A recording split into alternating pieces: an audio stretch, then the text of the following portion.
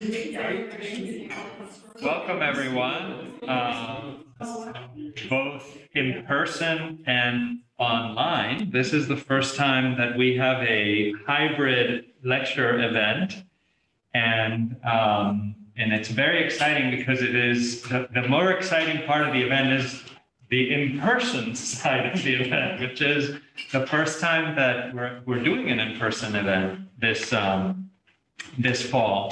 Some of our other lectures are going to be virtual, as you know, because there are restrictions on bringing out of campus people that are not affiliated with Columbia to campus.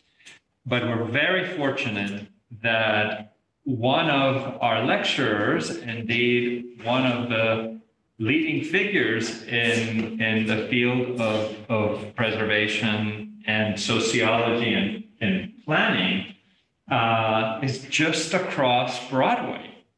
And so we were able to just extend an invitation to come along. And we are just really pleased to welcome Professor Aaron Passell to the preservation program. And we're pleased on multiple counts. And by the way, I'm going to take off my mask because I'm 6 feet away from you. And so are you. So we're going to follow protocol and take the mask off. But it's a pleasure for many reasons to have you here and to welcome you here. First of all, because we're celebrating the publication of his new book, which came out in early January of 21. So that's very exciting. I'll say a little bit more about the book in a second.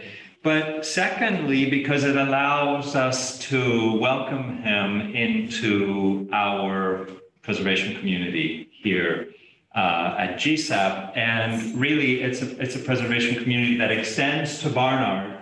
And so the real objective here is to introduce Professor Passell to you so that you know of all the exciting things that are happening across on Broadway, and that you go take classes with Professor Passell as well and begin to meet the students there. So it's a real, it's wonderful to be able to make these connections, and it's important that you as students benefit from them. So that's the ultimate goal over here.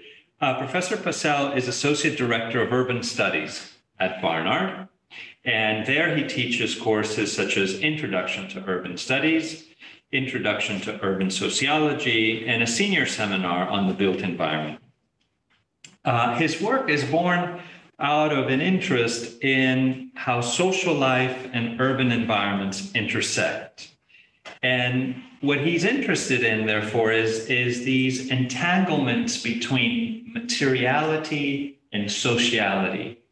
This space between physical things and our social life.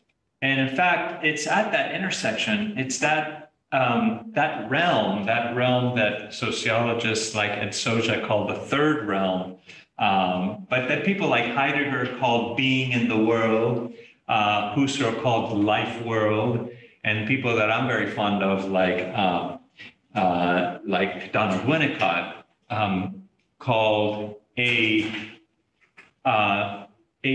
third realm, not a world, a third realm in which objects and people kind of constitute each other and help each other make meaning and understand what their life is about.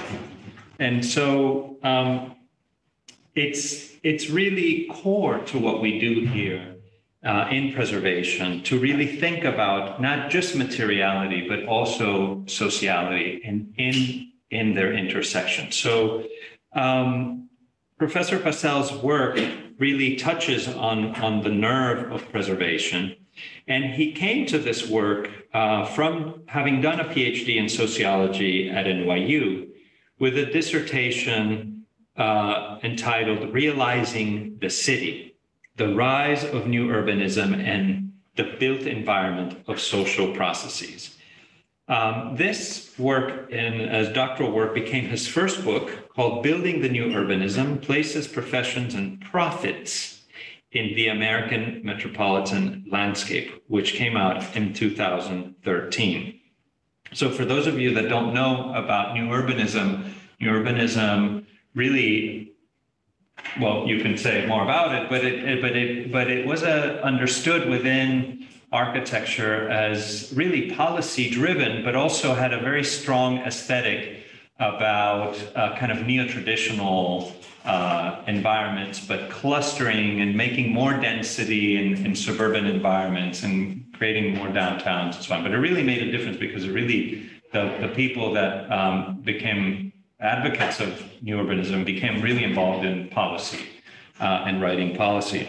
But if you've seen the movie, The Truman Show, which kind of happens in it's kind of a Disneyland. That's the kind of image of new urbanism. The book in itself accounts for the rise of new urbanism in the United States by placing it in its socio-political context and argues that the specific materiality of new urbanist developments reflected, reinforced, and reproduced the movement's action in the social realm. And you will tell us more about what that action is, that political action and the kinds of activist gestures towards what kind of politics, conservative politics or progressive politics. But we are here to talk about his second book, Preserving Neighborhoods: How Urban Policy and Community Strategies Shape Baltimore and Brooklyn, which was published by Columbia University Press. Now, what's fascinating about this book is that it challenges this belief that many people have, and in fact, that oftentimes we hear from real estate developers, that historic preservation is exclusively an elite project, and that when you designate a neighborhood, it is a railroad to gentrification. It's a kind of path-determined way to gentrification. And Professor Passell actually takes this idea and challenges it, and has done a tremendous service to the field to show that this is not always the outcome. It can be the outcome, but not always. And as an urban sociologist, he has investigated distinct processes of preservation, looking at specific neighborhoods and at specific activist groups in Brooklyn and Baltimore, and found different realities, revealing how historic preservation can sometimes facilitate resistance to neighborhood change in communities of color, and sometimes foster investment in neglected neighborhoods. So the book is the subject of tonight's talk. And so without further ado, I ask you to please join me in welcoming Professor Passell. That was an excellent introduction. I appreciate it. Thank you. First, really, before I get going, I want to make sure to thank Professor Otero Pilos. Is that how you say your last name? Otero, close enough.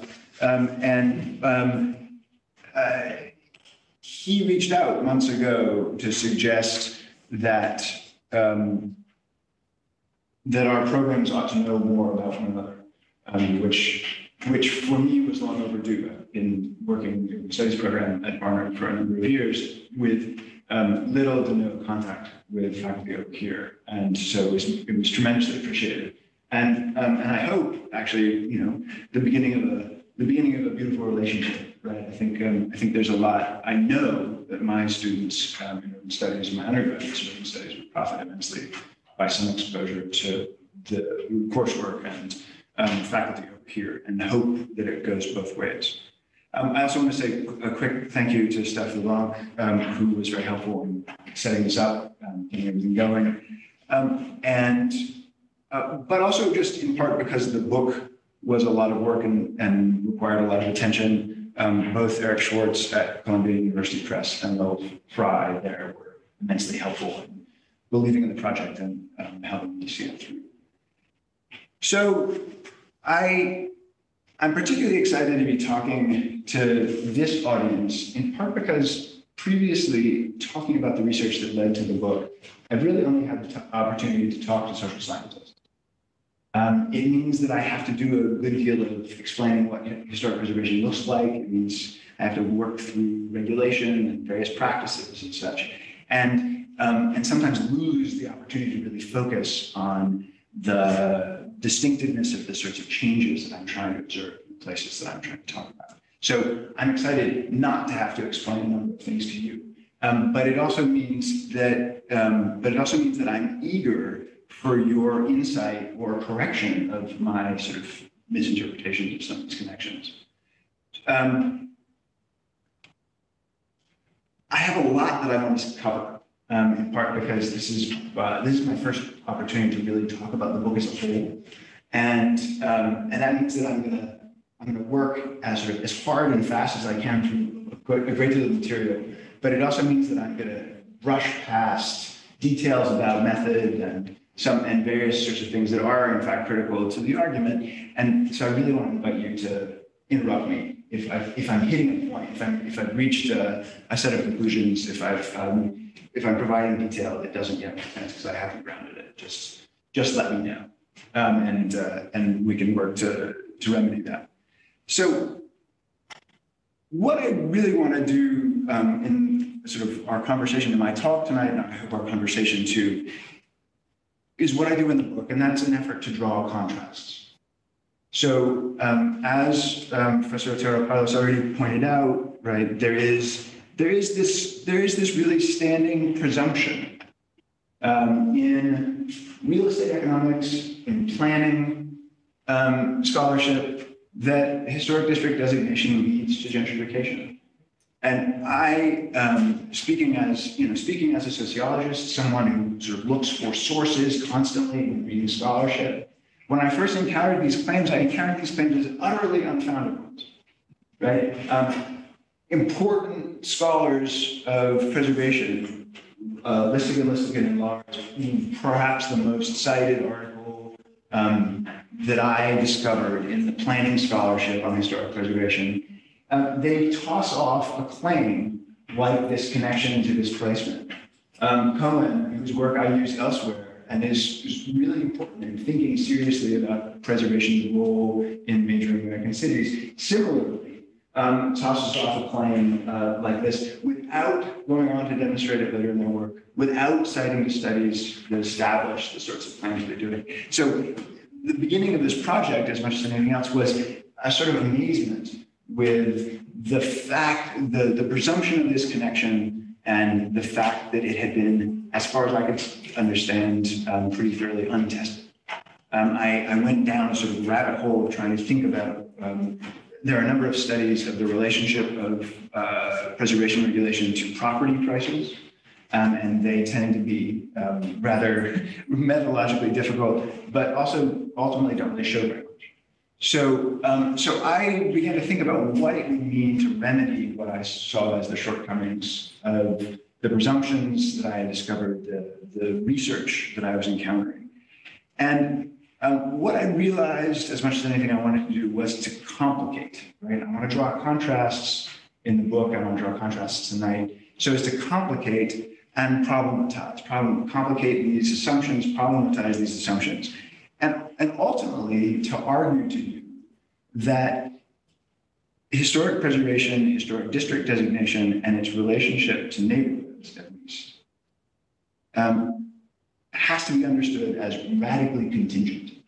It's specific to place, and more than that, specific to those places' history and their relationships to the broader cities and metropolitan regions in which they occur.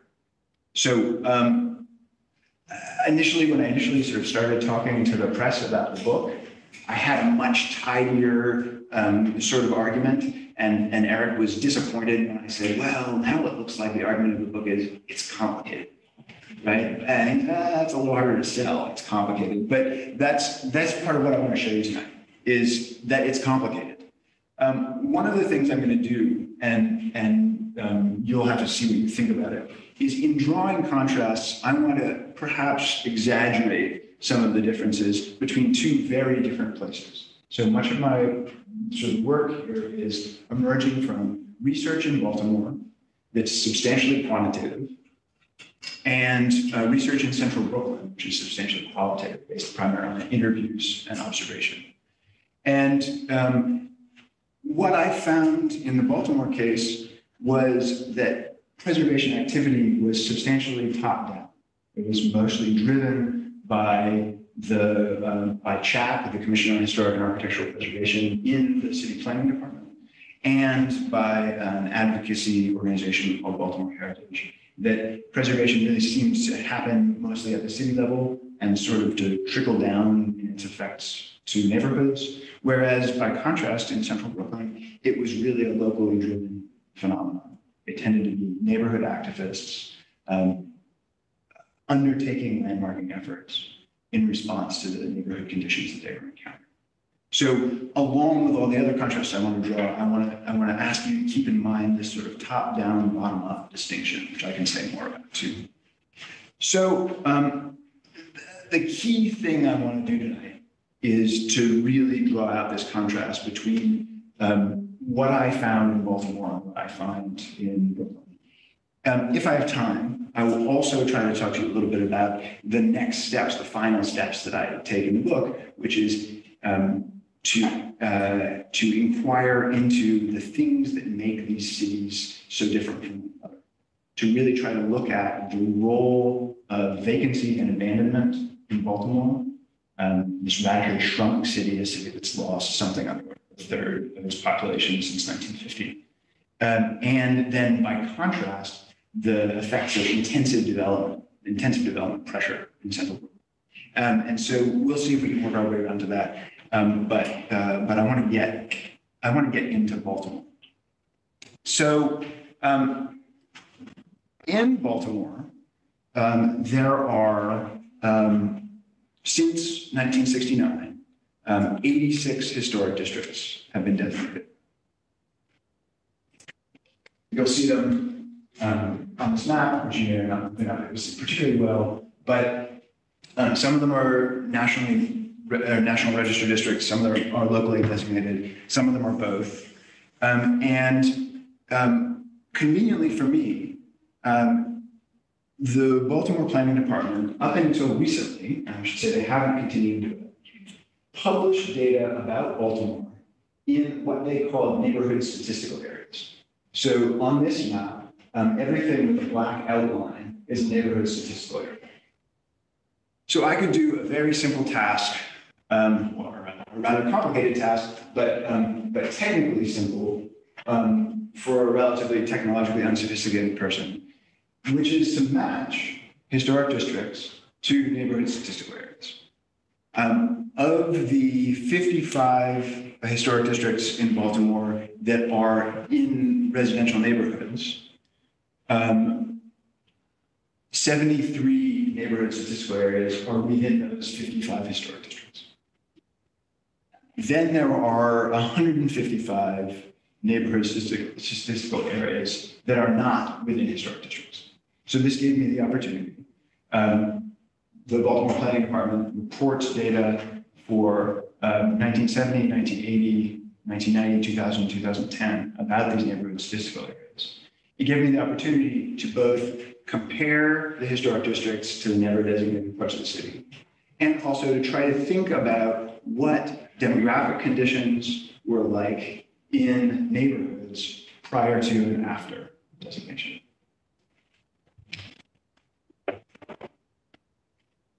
So, the first thing to say, and I want to say a little bit more about clusters of historic districts. The first thing to say is that historic districts look different.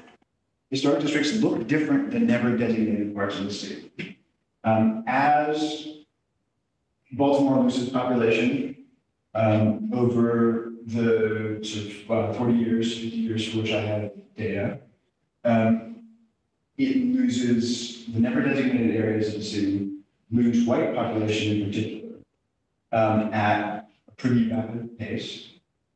And the historic districts in the city, which were whiter to begin with, lose white population at a substantially slower pace.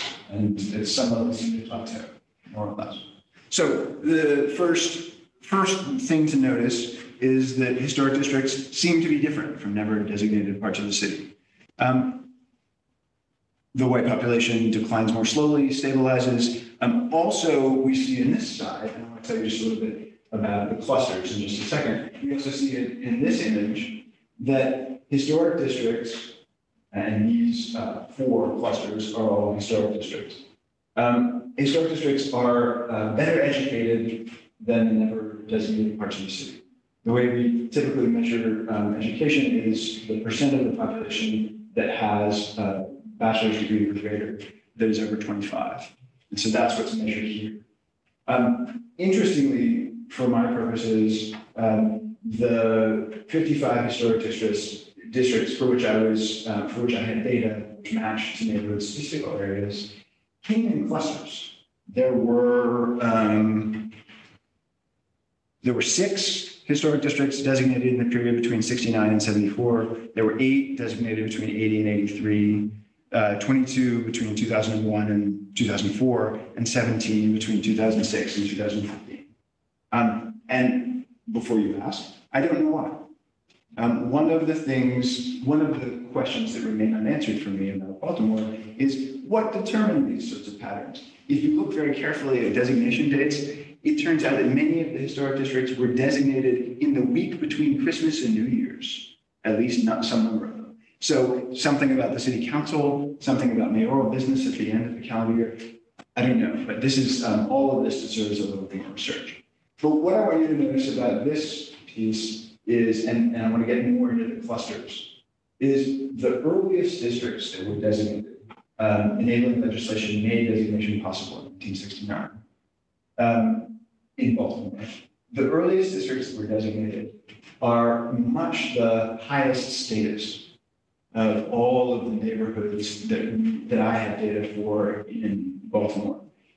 This tallest line is the number of people in these historic districts with bachelor's degrees or greater in 2010. And you can see at roughly 7% of the population, that's radically disproportionate with both the rest of Baltimore and the rest of the United States. The historic districts decline in their relative prestige and relative status to the rest of the city in these clusters as time passes. And perhaps most interestingly, and I think we'll get back around to this, the most recent cluster of historic districts designated are much the most like the rest of the city. So whereas earliest districts tended to be higher status places, the most recent, it's now increasingly the case that designation is something that's undertaken in regard to neighborhoods that are much like the rest of the city. Yeah. When you say number designated districts, is that an average of 69 to 2015, or that's really 2006 to 2015 as well? This is data for 70, 80, 90, 2000, 2010. These are the proportion of people with college degrees living in the neighborhood statistical areas that match with the districts that were designated in 2006 to 2015. Okay, so they're all cross-section of the present, but you're just breaking it out in terms of when the district was designated. Yeah, clustering the districts according to their original designation date, and trying mostly here to show you at this stage, really just trying to show you that in this case, this first data point is 1970, so it's right at the beginning of the period in which they're designated. They were still higher status neighborhoods, many more educated people than in other parts of the city. And that continues. They remain higher status neighborhoods.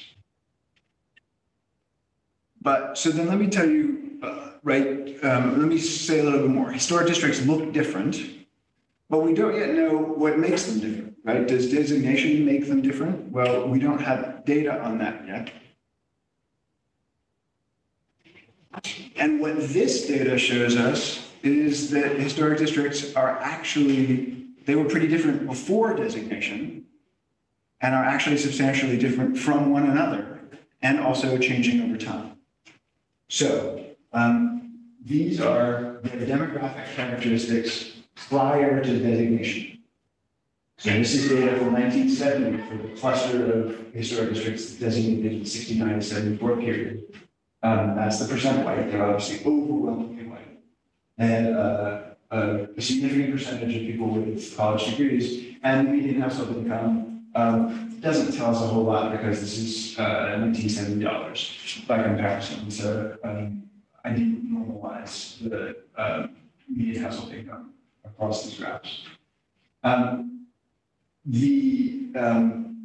And then if we step over here, what we see is I divided the characteristics of each of the clusters by the characteristics of never designated areas at the same data point, so that what we would get here is a sense of relativity, right? That the characteristics of the highest status group cluster of historic districts is almost the percent with college degrees is almost 2.5 times as many people had college degrees in the never designated parts of the city. So what we see here is following the observation that historic districts are different, we now see that historic districts are also different from one another, that they were different before they designated, and that they are decreasingly different. So this cluster that is designated in the 2006-2015 period, the loosest cluster of the bunch, 100% means that they're almost identical to never designated parts of the city. So again, the clusters start relatively different from never designated parts of the city and become much closer to it. The one other thing I want you to notice about this graph is that the 1980-1983 cluster, income in that cluster was only slightly larger than half the income average in never designated parts of the city. So there's something distinct and somewhat interesting about this cluster too. We have an extremely high status cluster here, and then the cluster of historic districts designated in the 80 to 83 period is also different and potentially interesting in the sense that it was a lower income cluster of neighborhoods, at least, and there are other things that we can distinguish about. Okay, so we've got the idea that historic districts are different. We've got the idea that historic districts are different from one another and that they're changing over time, that they were different before designation. But we don't yet have anything to suggest whether designation does something. In fact, everything I've showed you so far, I think, suggests that designation doesn't necessarily do anything to neighborhoods, that these neighborhoods have their particular status characteristics and then they designate. So one of the next things I did trying to think about whether there's a way of distinguishing whether or not designation did things to neighborhoods was to do what I call a matched pairs study. The idea behind my matched pairs study came from work by a sociologist named Patrick Sharkey, who's interested in people's life courses in different neighborhoods. And so what he did was to find children in Chicago, whose sort of household and demographic characteristics very carefully match one another. One of them lived in a neighborhood of concentrated disadvantage for primarily people of color, high rates of unemployment, et cetera. The other lived in a relatively privileged neighborhood, a neighborhood with less concentrated degree of disadvantage. And then he tracked those kids over time to see how it was that the neighborhoods that they grew up in affected their ultimate life chances, various outcomes. So I was trying to do something similar. I went looking for historic districts and neighborhoods, never designated neighborhoods, that look very similar at a particular point in time, in the hopes of being able to track them going forward to see if they remain similar or diverged. And what I found relatively quickly was the answer was they diverged.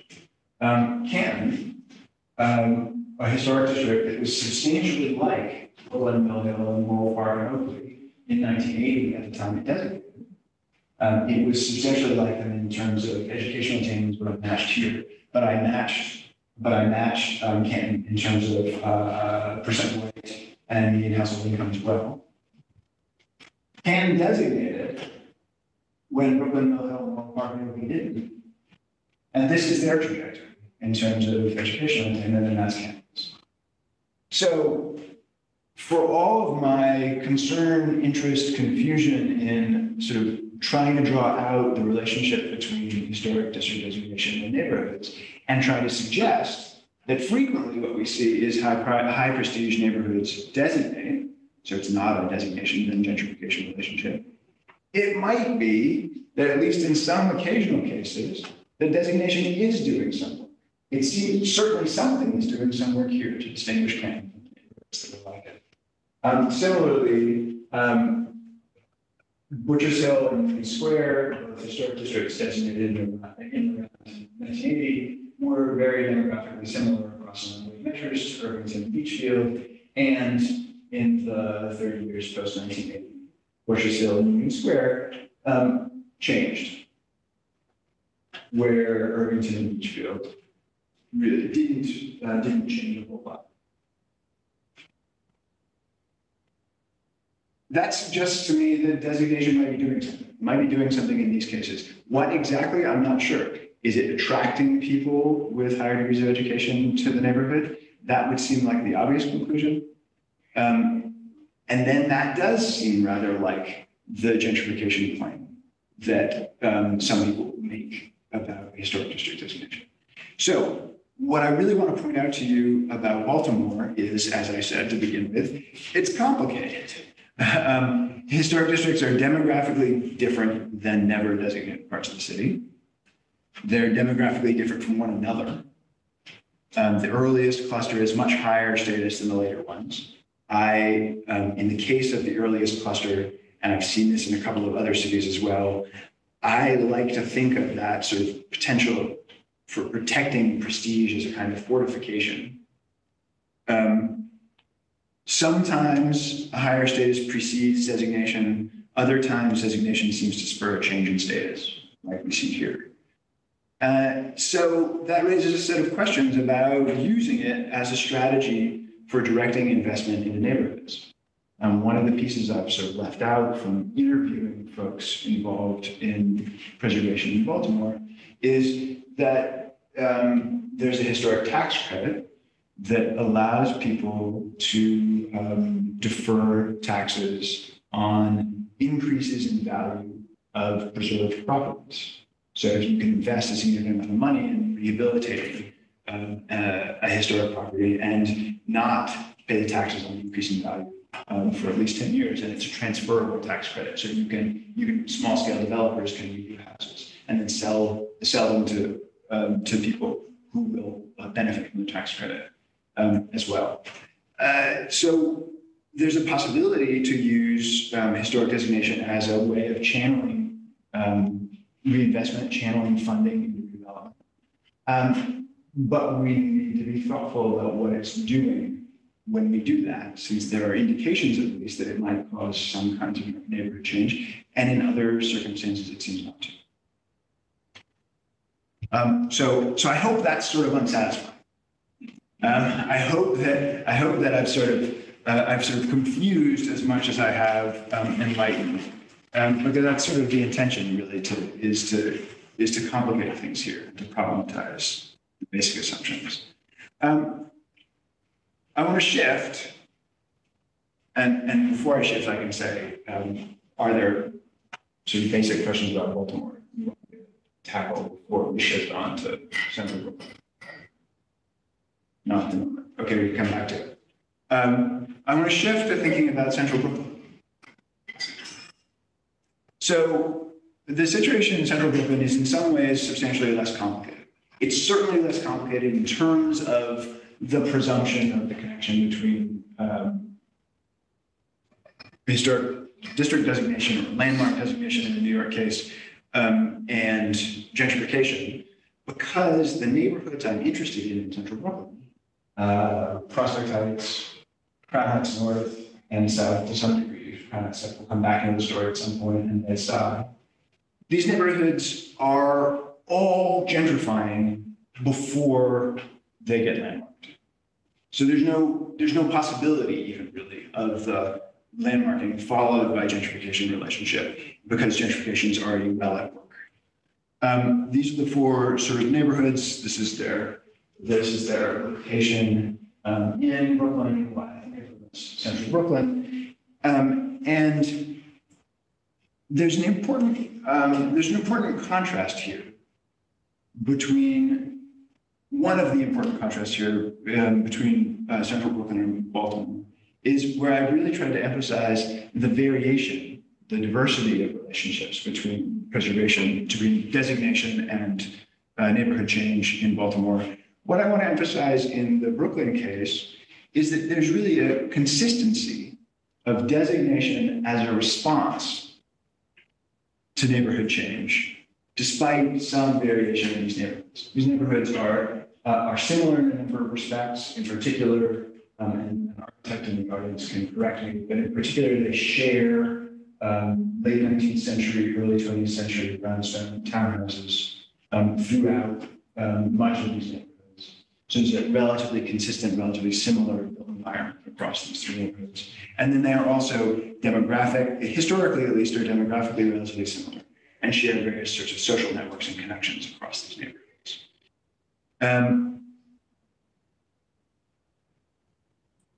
So why are we in central Brooklyn? For two reasons. One is that I was eager to find a radical contrast to a shrinking and shrunk Baltimore, a city with a great deal of vacancy and abandonment, undertaking preservation for a specific set of reasons. And another is about the realities of research. And that comes down to, this is where I had connections. A good friend who lives in Prospect Heights, I mentioned the project to him, and he said, oh, I know somebody who works on that. Let me introduce you.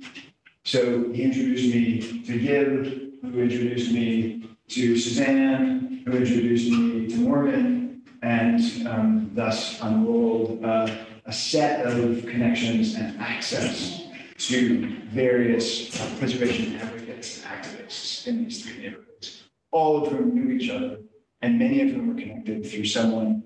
Some of you may have encountered a man named Simeon Bancroft, who works the Historic Districts Council in Manhattan, but is a resource for people all over New York City and helps facilitate connections among them. So, we're here in central Brooklyn for these reasons. As I've indicated, my method here was interviewing preservation advocates, effectively neighborhood by neighborhood, visiting these neighborhoods, walking them, and on a couple of occasions getting to observe the deliberations of Community Board 3's ad hoc committee on landmarking.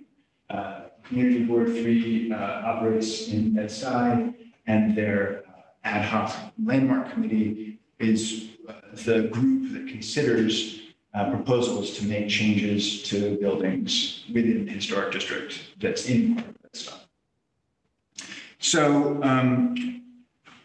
so I've got a couple slides that we can spend some of or less so pointing out to you that I'm not the only person who thinks Bed-Stuy and Crown Heights and Prospect Heights are gentrifying. The Furman Center at NYU in a 2016 study documented the degree of gentrification in these places in a couple of different ways, pointing out the ways in which income was increasing more quickly than in other parts of the city. Median rents were increasing faster than other parts of the city. And then using pretty conventional sociological markers for gentrification, changes in the demographics of the population, often meaning an increase in white population and an increase in educational attainment. This again is data from an excellent source of data called Core Data NYC, which is run by the Furman Center, which gives us information at what they call suburban areas about change over time. The data only goes back to 2005, but nevertheless it's relatively useful. So we see in these neighborhoods further evidence of the in-movement of whites, the out-movement or displacement of longtime Black residents, and changes in educational attainment, which I think of as a marker for class, among other things, right? In the United States, the possession of a college degree is often the difference between access to working class employment and professional employment, at least it's part of it. So, if you'll agree with me for the moment that Central Brooklyn was vigorously gentrifying in this period, then we can start to think about what emerges from talking to folks. So what I saw in my interviews with preservation activists in these three parts of Central Brooklyn, and I really focused on Prospect Heights, Crown Heights North, and Bed-Stuy, was a number of things emerged. So one was a sense of threat and response, that landmarking in these neighborhoods was often a response to a perceived threat to change neighborhoods, a sense that the neighborhood was about to be altered significantly, the built environment particularly. Also emerging from these interviews was a sense of aesthetic concerns. As you'll see from a couple of the quotes I've got on the next slide, much of what's going on is a kind of social preservationist effort. Many of these preservation advocates in these neighborhoods are pursuing landmark status in the hopes of maintaining in place communities that have been there for decades, knowing that landmark districting is not a perfect tool for that end, but turning to it as the only tool available. But I don't want to de-emphasize the fact that these are also people who value the historic nature of the neighborhoods that they're inhabiting, recognize in significant detail various historic aspects of the diversity of buildings that they've got, et cetera, et cetera. So these are amateur historic experts, also specifically concerned with various sorts of community preservation. One of the things that emerged, though, particularly for me, and you'll see that I'll want to come back to this later, is that the effort to landmark often functioned as a community building or group building. It had a community building effect. So undertaking landmarking, whether the landmarking was accomplished or not, often put in place a community group that could produce other outcomes in addition. The Crown Heights North Association stands out in particular in that it went on, that organization went on to intervene in the displacement of mom and pops because of increasing commercial rents, and worked to help people avoid predatory lending in the neighborhood, et cetera, et cetera. So one of the things that I really want to take away from the research in Brooklyn was the sense that the pursuit of landmarking sometimes put in place groups that produce other outcomes. There are just a couple more things I want to note that emerged from the interviews. One was the sense of a local control, the pursuit of a local control of development processes. But then also, all the people I talked to recognize the limits of landmarking, that landmarking could do some things, but it couldn't do others. And as I say, they seem to have the sense that it was the tool available to them. So here are just a few examples from my interviews in Prospect Heights. One of the things that one of the activists I spoke to really emphasized was the issue of stopping visual intrusion. In Prospect Heights, some number of blocks in Prospect Heights are brownstone row houses surrounding what functions as sort of an almost common green space, sometimes cut up by fences, but regardless open to the sky. And the folks I spoke to in this neighborhood referred to it as the hole in the donut, and objected to the fact that to intrusions into the hole.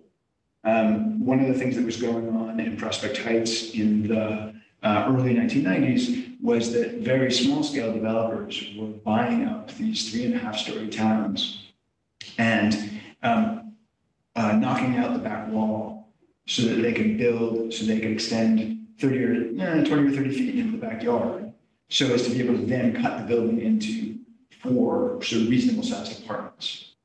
And that was the threat to which many Prospect Heights residents were responding, that this intrusion into the whole.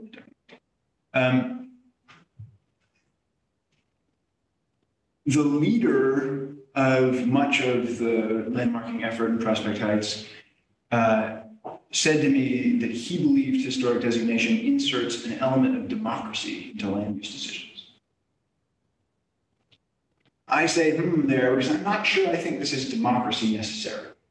And I think it's something to be thinking about seriously. It certainly, and as I sort of found later, as I kept talking to people, it certainly exposes development decisions to a kind of community deliberation, which might be democracy. We can talk that through. So in something like in the first couple of comments, we see something like this issue of threat, the effort to respond, the idea of local control.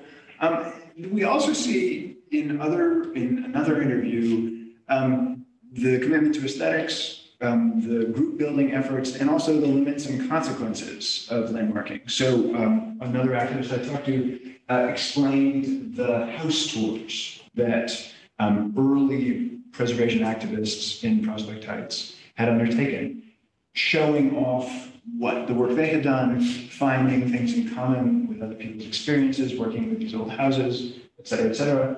And the house tours produced a sense of community among the homeowners, but they also became victims of their own success.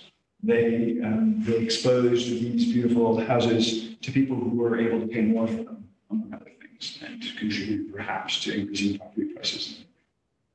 So perverse consequences, the limits of landmarking in that case.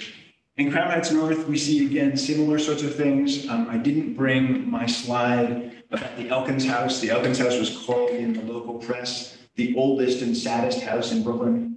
It was built in something like 1816 and still in roughly its original condition. And in Crown Heights North, and was bought by a developer who was planning to tear it down and build an apartment house in its place. Interestingly, no one wants to defend the aesthetics of the Elkins House, just its right to continue to be where it's always been. So local advocates apparently literally stopped the bulldozer with a preservation order hours before demolition was supposed to occur. And this threat to the Elkins House was apparently really what galvanized the community, the group, the broader neighborhood, Crown Heights North, about which they said, if we don't do this, this is what can happen. If we don't landmark.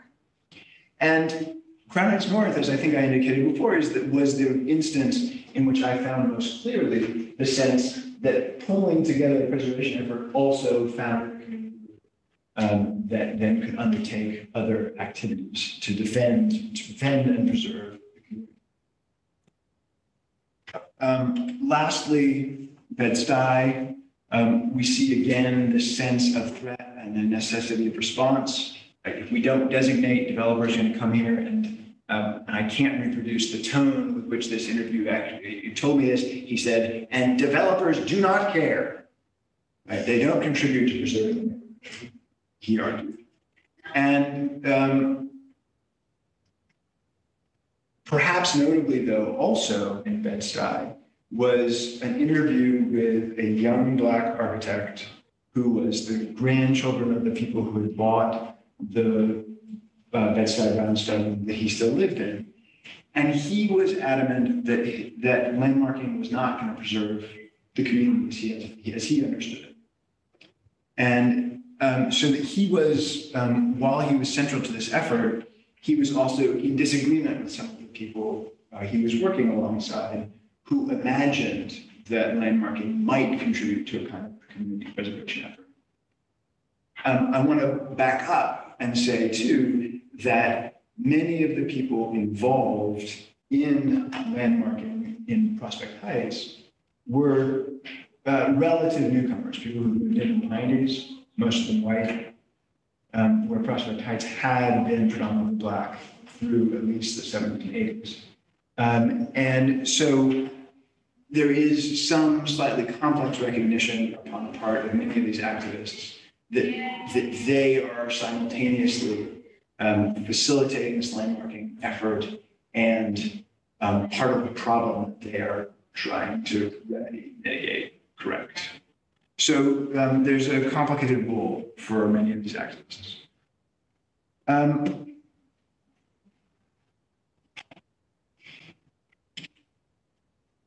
So the interviews led me to do something which I don't normally do, which was to try to think about whether I could sort of model this set of relationships. I want to say that one of the things that made me nervous about preparing this talk was the sense that all of my visuals were going to be hopelessly out of touch across the street at the School of Architecture, Planning and Preservation. So you guys will just have to make do with these rather lame visuals. But here's what I want to suggest, and here's what is actually most important about the effort to model for me. What I saw again and again in the conversations I had with people in Central Brooklyn was this sense that some kind of threat was really the triggering event. Whether it was the Elkins house in Crown Heights North, or what became Atlantic Yards and the Barclays Center at the edge of Prospect Heights, or various developers' work in Bed-Stuy. Threat, visual intrusion, and demolition triggered the need to respond. And these responses took the form of landmark districts, which come with a local review apparatus, right? The people who make decisions about what's acceptable in terms of changes to historic properties, etc. But the step from threat to response, implementing landmark districts, had to pass through a root building process.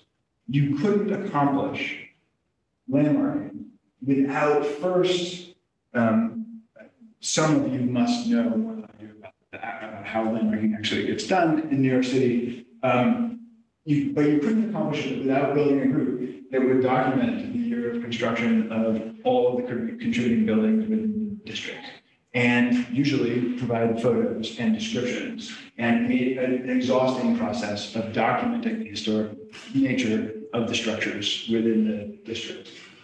And that group building process then also led to a sense of local control and addressing various ongoing concerns. They also confronted the limits of landmark districting, right? Landmark districting doesn't do anything to price. So various different people I talked to at Prospect Heights referred to the fact that brownstones there were now, at the time, $1 million, $2 million, right?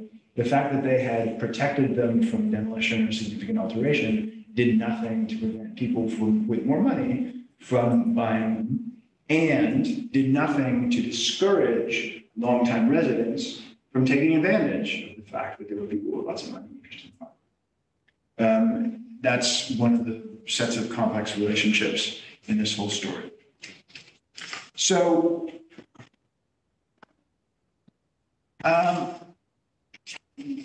let me tell you just a little bit in further drawing out the contrast between these two cases about vacancy and abandonment in Baltimore and about the problems of landmarking in a context of intense development pressure in Central Brooklyn. And then I'll shut up and ask you if you have questions. So, a problem that I never really got my head around was the fact that in historic districts in Baltimore, there are higher rates of vacancy. These are my historic district clusters rearranged. These are vacancy rates in 1980, vacancy rates in 1990, vacancy rates in 2000 and 2010. So you can see a couple of things. One is, in general, vacancy rates increase over this period, with the exception of the 1980 to 1983 cluster, which I already pointed to was a relatively low income cluster. Interestingly, it has relatively high rates of vacancy across these years, with the exception of this one, which is sort of odd anomaly. These are high rates of vacancy, particularly in relation in earlier years to the never designated parts of the city. So in particular, in 1980, the never designated parts of the city have substantially lower rates of vacancy than any of the historic district clusters. Still here, though increasing, still a little lower, though increasing, and still again increasing, but a little lower than at least a few of the clusters. So the first thing I want to say about this is I don't know why this is the case. I don't know why historic districts have higher rates of vacancy, but it seems to me that it's an obvious problem for preservation in the sense, in a few senses at least. One is that vacancy is not simply a symptom of decline, but it's also a cause. An observation I had with Cohen, who I smeared in my first slide. So go back to recognize that he has contributed important things as well. Neighborhoods with high rates of vacancy are neighborhoods that are harder to maintain simply because there are push factors in terms of encouraging people to leave, discouraging people from moving in. There are a couple of, I tried some statistical techniques to see if I could figure out relationships between vacancy and the historic nature of the neighborhoods, and I didn't really find very much. I found a couple of sort of obvious relationships, like lower average income at one data point predicted higher rates of vacancy later. But this didn't tell me very much. This seemed relatively straightforward. So this is also a concern because vacancy leads to abandonment and demolition by neglect. So to the degree that historic neighborhoods are protected in Baltimore, the historic districts are protected by their designation, it's difficult to significantly alter the structures in those neighborhoods. But if those structures are simply allowed to fall down, they can be replaced with structures that defy the standards of the historic district. So demolition by neglect is an opportunity for property owners to avoid the constraints of operating, maintaining properties within a historic district, and vacancy and abandonment raise the concerns about demolition by neglect, at least for me. So that's one piece of all of this. Another piece is that community activists in Baltimore don't know what to do about the vacancy and abandonment they confront in their neighborhoods. They find in the city an unsympathetic partner. And in interesting and complicated sort of ways, a kind of informational and positional asymmetry is the way I think of it. The actors within the city government who are in charge of issues of vacancy and abandonment are thinking about the entire city, while these activists are thinking about their own neighborhoods and the experience of home. And so we've got one group who's responsible for thinking about, I've lost track of it, something like 120,000 parcels in the city of Baltimore. And then another group is really thinking about their own property, the properties nearest them. So there's this problem of two groups trying to work together who have such very different experiences and ideas about the city that they're talking about. Hard for them to communicate. And then just the last point I want to make about vacancy and abandonment in Baltimore is about the contemporary moment. And that's characterized by an effort called Project Core. And I can't remember what Core stands for, but I can find out for you if you want to know. Project Core is intended to demolish 4,000 vacant buildings in Baltimore over a few years. 4,000 would change the landscape of Baltimore, but estimates of how many vacants there are in Baltimore range from 16,000 to 40,000. Turns out that counting vacancy is really difficult. And so 4,000 would be something, but not a vast, but not a profound effect necessarily on the number of vacancies in Baltimore. But what's still more interesting about Project Core is that it has discovered something that people have discovered elsewhere, which is that it's awfully difficult to demolish vacant buildings because tracing title, figuring out who owns the building, turns out to be extremely difficult. And you can't, in most circumstances, demolish the building until you've identified and notified the owner. So Project Core set out to demolish 4,000 buildings and has effectively failed to do so. It has, at last time I checked, demolished something on the order of 160 or 200 buildings.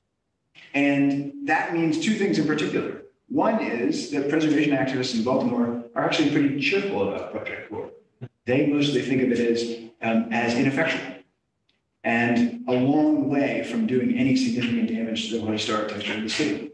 The other curiosity about Project Core is as the leaders responsible for Project Core have discovered how difficult it is to actually tear down buildings, they've shifted the funding streams in Project Core to doing things that preservation activists have been calling for decades, various kinds of rehabilitation and stabilization in historic neighborhoods. So it's the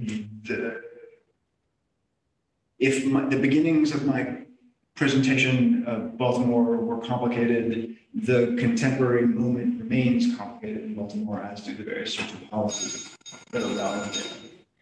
And just a last thought about Brooklyn, and then I'm going to leave you with just a couple of conclusions. So the thing that emerged from my efforts to dig deeper into the question of what it meant to be trying to do various kinds of preservation, both historic preservation and landmarking, and also a kind of social preservation in the context of intense development pressure in central Brooklyn, was a sense of the importance of local politics, and really intensively local politics. That the efforts to landmark were really about building groups, and these groups were groups of personalities that various interviewees of mine pointed out that these efforts were really about who showed up. And in fact, one of the guys I talked to showed up in so many different places that he explained that he was giving himself approval in one group to do things in other groups. Right. So this is really about who shows up. Anyone interested can get involved, but the risk there is that anyone interested can get involved. And the process really turns on who shows up and who's going to keep showing up. And sometimes there are complications around personalities. Some of these processes broke down. There were aspects of these projects that failed because of conflicts among personalities. And then there are also the difficulties of relying on a volunteer workforce in and around these landmarking efforts. One of the reasons that Crown Heights South didn't feature prominently in my presentation or in my research about Brooklyn is that Crown Heights South has not yet landmarked, despite the efforts of one advocate in particular to get significant parts of Crown Heights South landmarked, in part because she's had a sort of personal crisis that has prevented her ongoing leadership. And she was so much the process, almost in its entirety, that with her dropping out, the process is lost. So that was a very quick version of Central Brooklyn, but I really want to wind up, and I want to wind up with what I hope is relatively obvious at this point, and that is returning to this claim that I made to you very early on, that the nature of the relationship between preservation and neighborhood change is radically contingent. It's about the specific neighborhood, it's about the people who inhabit it, it's about that neighborhood's history, it's about that neighborhood's relationship to other neighborhoods in the city, et cetera, et cetera, et cetera. It's really about the specifics of the particular process. And that means that, that whether it's a revitalization effort or gentrification mitigation effort, the actors have to be extremely attentive to the specifics of the relationships wherever they are. The other thing I want to argue, and I hope this is a sympathetic audience for this argument, and I also realize it risks overstating things very slightly, is that preservation regulation is the only urban policy intervention left that puts significant local control of the environment in the hands of neighborhood actors. Speaking to people in the preservation bureaucracy in New York City was really where I developed this impression. They agreed, as did folks in Baltimore, that preservation was roughly it. That was where local control happened. And then finally, something that I've already belabored, the sense that local organizations that form around preservation goals may also ultimately carry out other sorts of efforts. I'm going to stop there, and thank you for your attention. Here for your questions.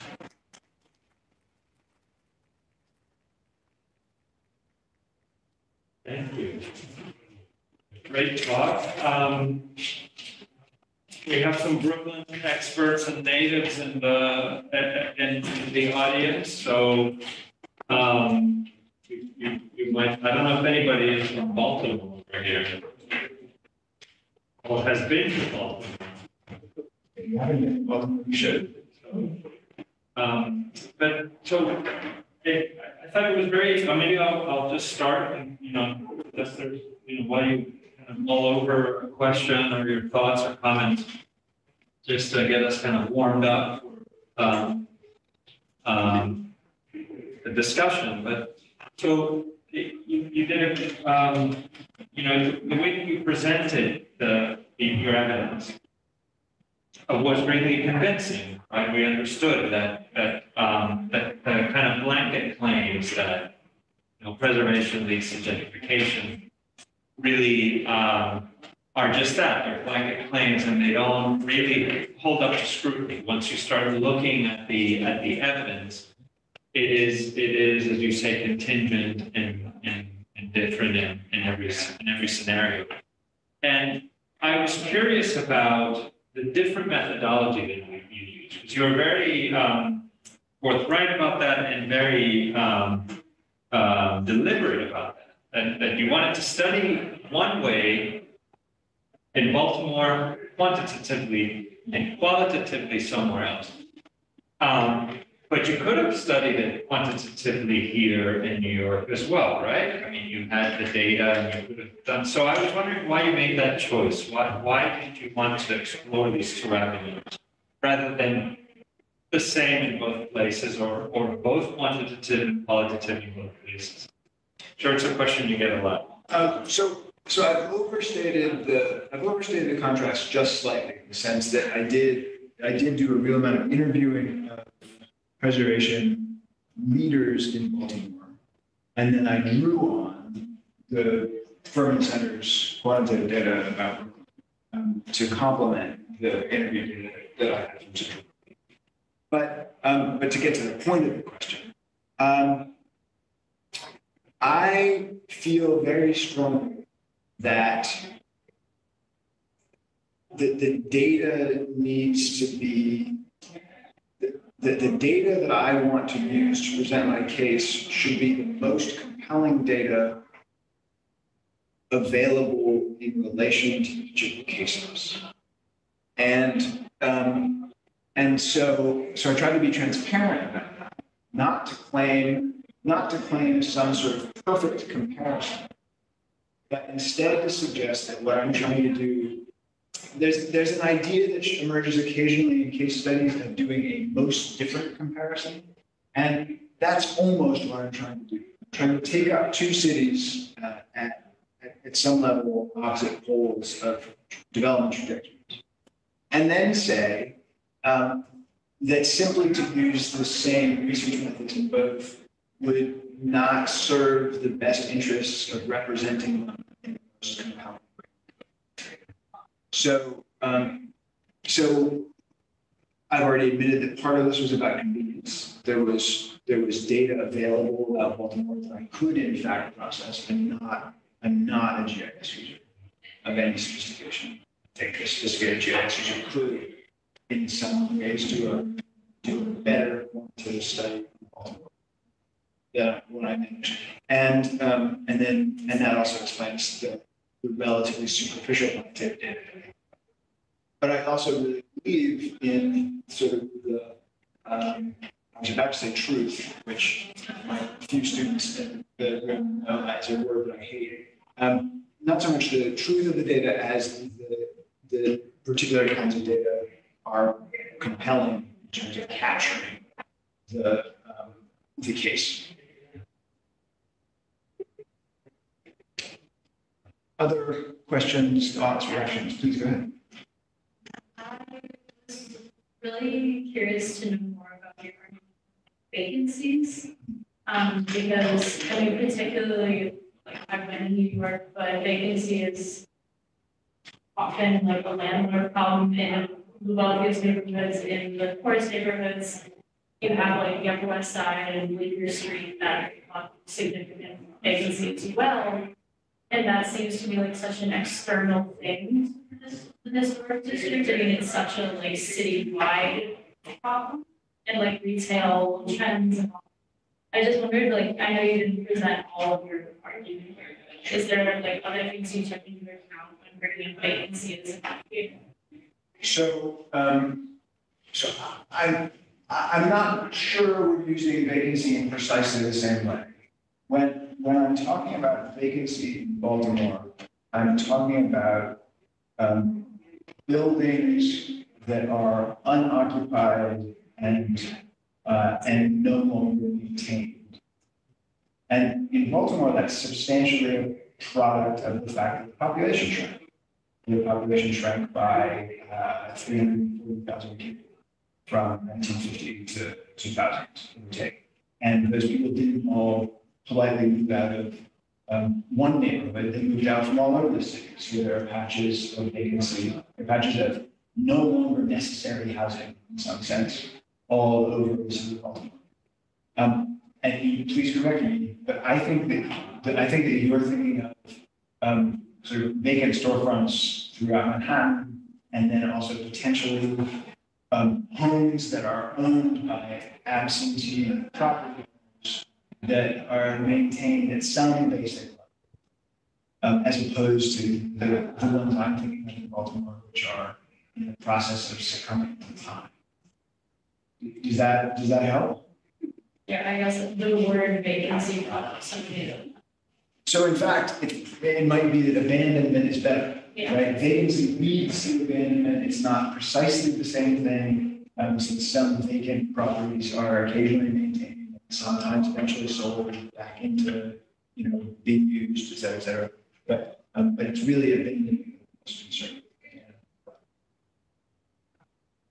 So vis-a-vis that, it was interesting that Core was having trouble demolishing the buildings because they couldn't find the owners. But going back, at least as far as the 80s, maybe back to the 70s, Baltimore was a sort of poster child for demolishing abandoned row houses. So did you compare vacant lots? I'm wondering if there were fewer vacancies in some of the non-designated areas because so much had already been demolished and there were a lot of vacant lots. I didn't do that. That's a very interesting suggestion, and it seems possible to me. What I did gather through both my own research and actually research that one of my seniors was doing in my senior thesis seminar at the same time when I was working on the book was that demolition tends to have occurred and tends to continue to occur in neighborhoods where various real estate interests and government actors believe there is the possibility of redevelopment. And so that in neighborhoods where there is less interest in the reuse of the real estate, there's simultaneously less demolition. One of the maps that I didn't bring is a map of housing market typologies for Baltimore. And the patterns of demolition tend to map onto the neighborhoods in which have been typologized as effectively potentially reusable in the near future. So short answer would have been I don't know. I think that's an interesting suggestion, but what I did find was that that demolition was concentrated in neighborhoods that various people anticipated being able to be developed in the relatively near future. Other questions, thoughts, reactions?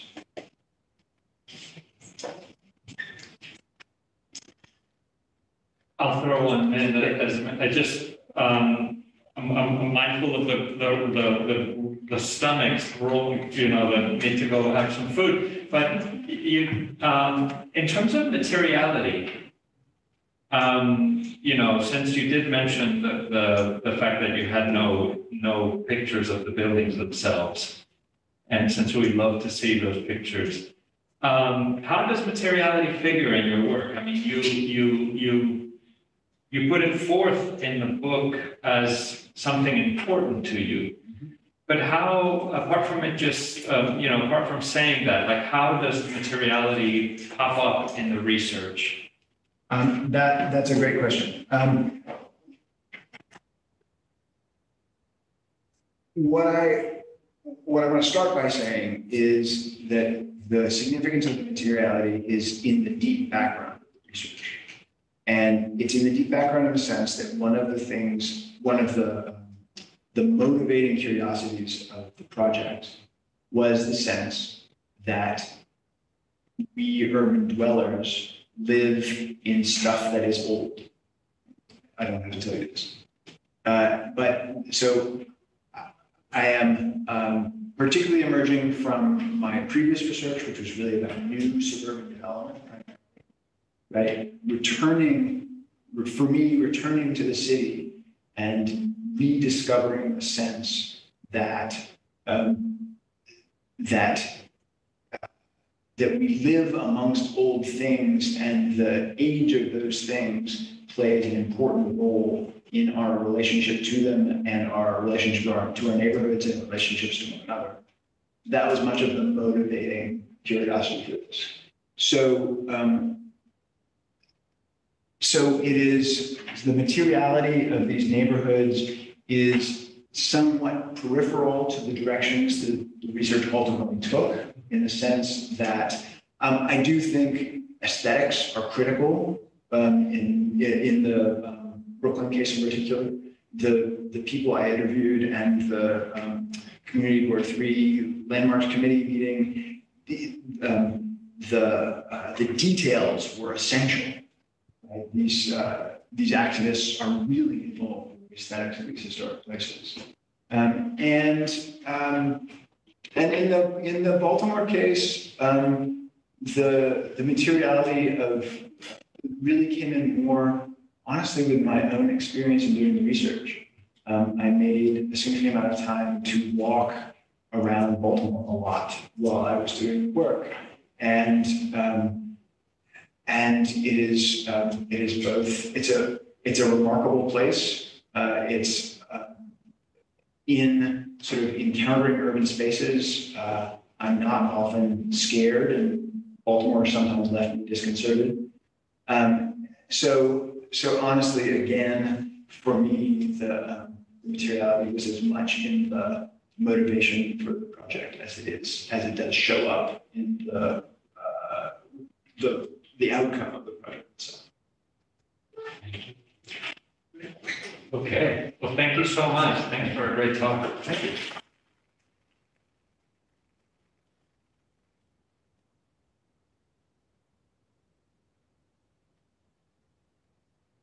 If things return to normal, we will return to having nibbles in the, you know, in our lecture. In the body as well as the